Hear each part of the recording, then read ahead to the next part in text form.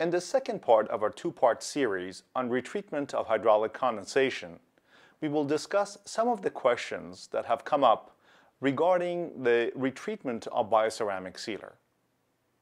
If you have not had a chance to see the part 1 of this video, please see that episode first before viewing part 2. We left the first episode with a question of what if there are areas of sealer in the canal with no gutta-percha core? Although this problem is 100% preventable, it's worth to discuss it and offer some solutions.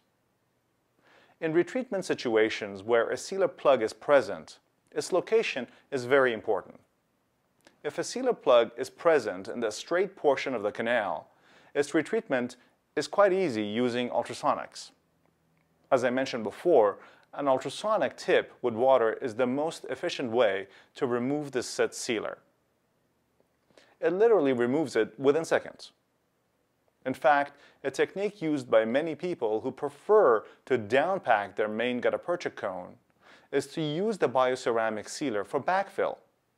Here, instead of using thermoplastic gutta-percha to backfill your canal, you can actually use BC sealer instead. There is no shrinkage like thermoplastic gutta-percha, and the sealer binds, or rather bonds, to the dentin, giving rise to a true monoblock. And the interface between the gutta-percha and the sealer is not visible radiographically. In that situation, the retreatment is quite easy with the ultrasonic and water using an E14 Varios 350 Brasseler tip. The tip will remove the set cement and reach a downpacked gutta-percha within 10 seconds or less. So the removal of this material in the straight portion of the canal is really not a problem at all, even if there is no gutta-percha in the center. However, beyond the curve where a stiff ultrasonic tip cannot reach the cement, this would be more challenging. This, in fact, is why RealWorldEndo has developed hydraulic condensation technique in its current form, with gutta-percha center required at the apex. Otherwise, filling the entire canal with BC sealer would have been the better option. The RealWorldEndo hydraulic condensation technique considers all these possibilities and is a responsible obturation method that keeps in mind the potential need for revision should the need arise. Now, a question that I'm often asked by some skeptics is the following. What if someone were to cement a cone 4 millimeters short around a curve with only BC sealer filling the apical 4 millimeters of that route? Is that retreatable? Well, the question can basically be rephrased in the following way. What if someone doesn't pay attention to the directions for use and does something that they're not supposed to do? Will that case be retreatable? Okay. I think it goes without saying that all of us must follow exact directions for use, no matter what material we use clinically, and that any mistake that arises from a failure to follow directions cannot be attributed to the technique.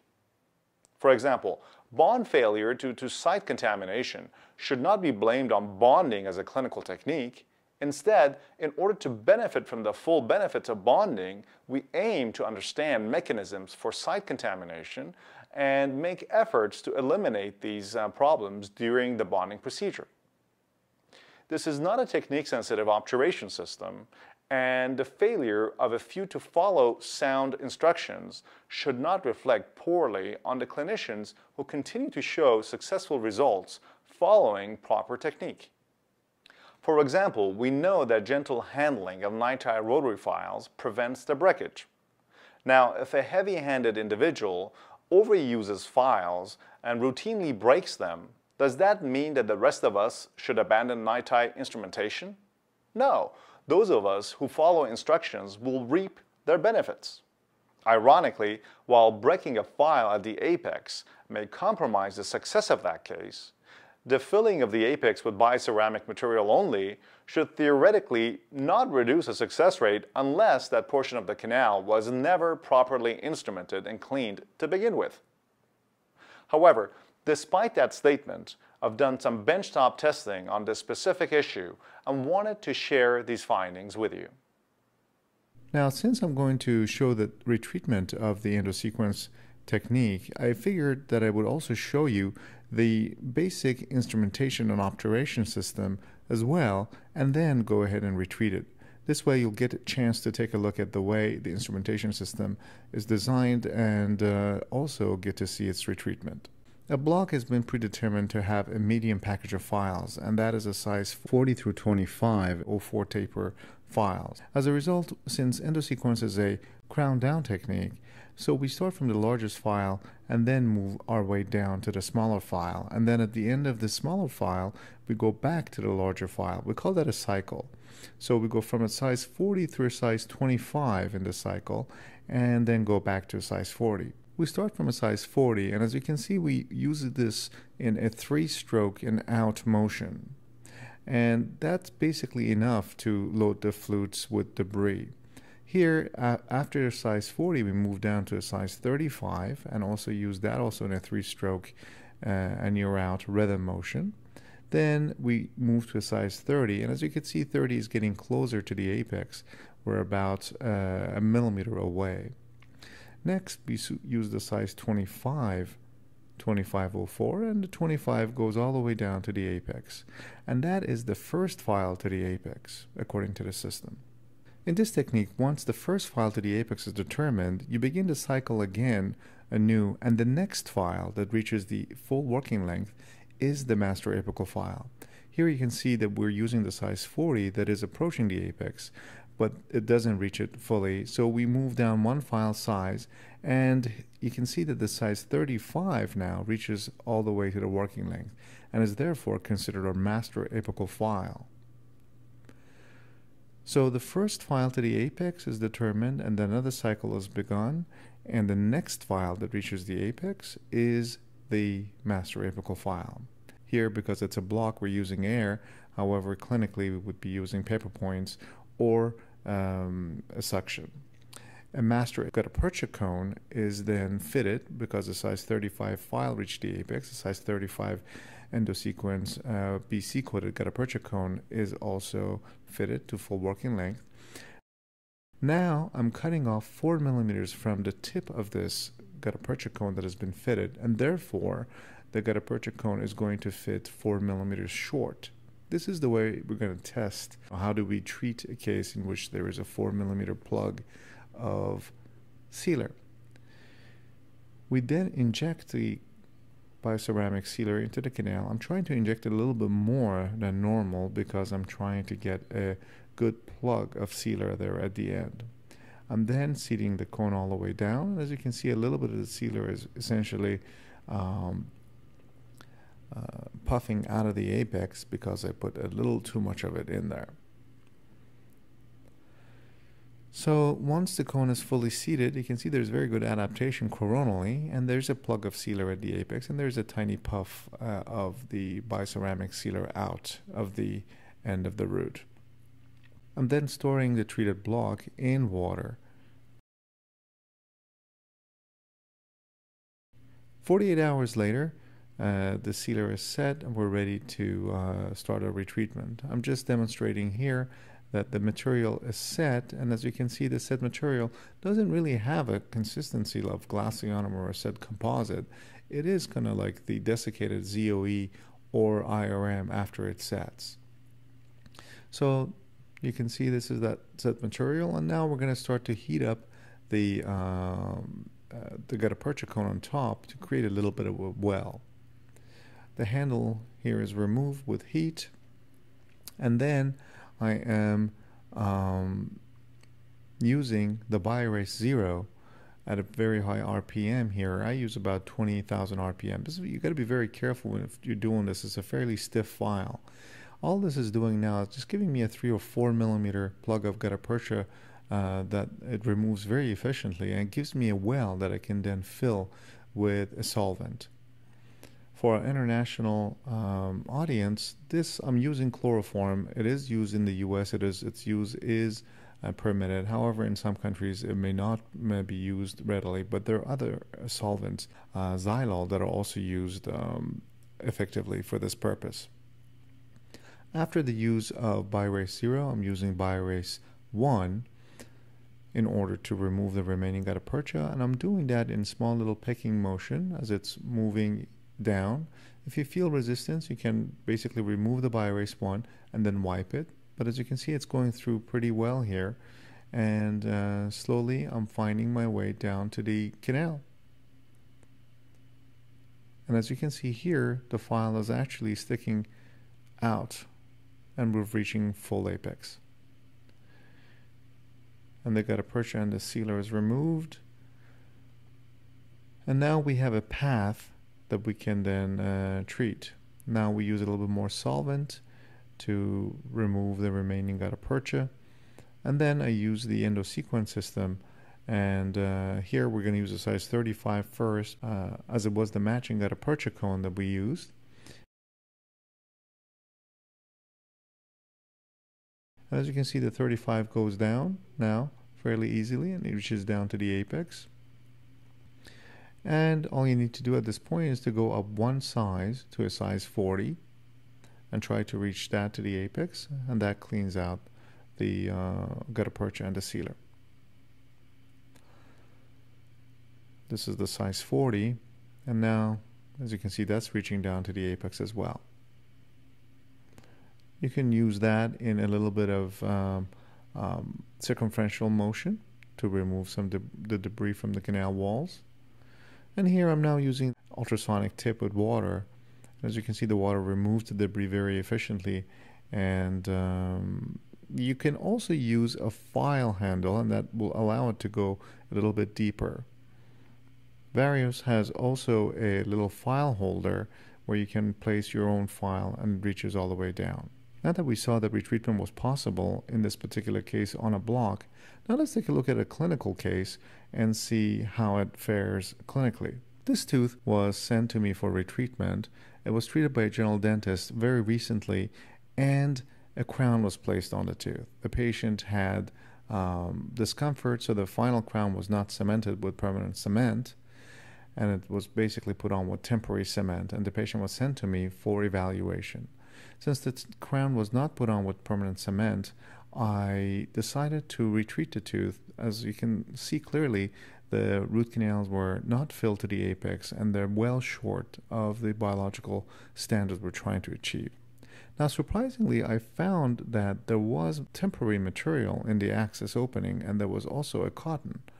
So I don't know how the permanent crown was already constructed without the placement of a proper core, but given the quality of the root canals, I guess there were some treatment planning and treatment decisions that were made that were probably inadequate. So after removal of the provisional, you can take a look and see inside the access opening that essentially there is gutta percha and bioceramic sealer that is fully mixed and that really hasn't been properly cleaned out. But upon further examination, we can see that there is a significant amount of decay also left in this tooth. Now, that is a clear indication of a lack of understanding of what we're trying to achieve. Not only this root canal therapy was filled well short of the apex, take a look and see how much decay has been left behind. One of the principal objectives in endodontic therapy and access opening is the removal of all decay. Now, you don't want to do your root canals while there is still decay present. In my opinion, all of the decay should be removed prior to instrumentation, because instrumentation is about removal of decay and bacteria. And if you still have decay in the area, you can take some of the material, some of the decay and bacteria in the decay down into the canals during the instrumentation, and especially during the obturation. So here we just clean up around the tooth, and upon further examination we see a fairly deep crack in the mesiobuccal root area around the area where the decay was present. So essentially, by not removing all of the decay, they missed the presence of this deep crack in the mesial root, which is deep enough that it does affect the prognosis of the tooth. Now, this time, the prognosis, the questionable prognosis, was communicated with the patient, who was frustrated enough because of the discomfort and so on that he elected that he would have the tooth removed. So I decided, nevertheless, before the extraction, to just try to see if I can retreat those buccal canals that were filled short and see how far we get. So I decided to use the ultrasonic here, the Varius 350, the E14D tip, to make a little well of the gutta percha. You could use the heat to remove a little bit of gutta percha, but it's interesting to realize that you can actually remove the gutta percha with ultrasonic and water as well.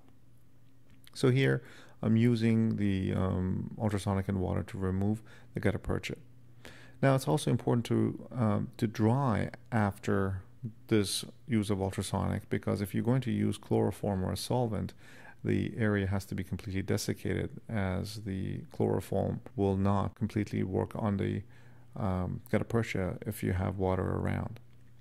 So I'm using the Bioerase 0 again in the same way as I did in the block to create a little bit of a well on top. And after removing or making a tiny well so that it holds the chloroform, I'm now using here, in this case, the EndoSequence 2004 in these small little picking motion. Just one time go down, engage some gutta percha, bring it out and wipe it. Same file, go down, quick engagement, get a little bit of gutta percha, bring it out and wipe it. And then apply some more chloroform, wait a little bit, and then do the same process. So doing the same process in the both buccal canals, I just move my way down with a single file in this gentle motion of removing a little bit of gutta percha and then wiping it with a alcohol gauze. And this is sped up a little bit here so that you can see the process by which I'm moving my way down only about 1 millimeter at a time without rushing it or pushing it. That's the safest way of moving your way down here. If I ever reach a point where I feel the file is not going anywhere, then I would stop and use a hand file. But doing the same process, I managed to just get myself all the way down, and then confirmed with the apex locator and these files that I did manage to get all the way down on the buccal canals, and that was it. As you can see, even in situations where the cone is not fully seated, the canal appears retreatable. However, I would like to emphasize that RealWorldEndo recommends full seating of the cone at all times. We should all realize that incomplete seating of the cone is always preventable, as the clinician should recognize this issue immediately during the cementation when the cone does not reach the full working length. If the clinician was unable to reach the full working length to begin with, well, that's an entirely different problem. Please remember that all cones should be fitted prior to cementation, their length confirmed and then verified during the cementation. To review the technique, please watch the video describing the basic hydraulic condensation technique. As you can see, hydraulic condensation, as developed by RealWorldEndo, is a predictable and retreatable technique that is not only effective due to the superior properties of the bioceramic sealer, but also it is an efficient method to achieve quality obturation. For RealWorldEndo, I'm Ali Nasseh, and I hope you found this tutorial helpful.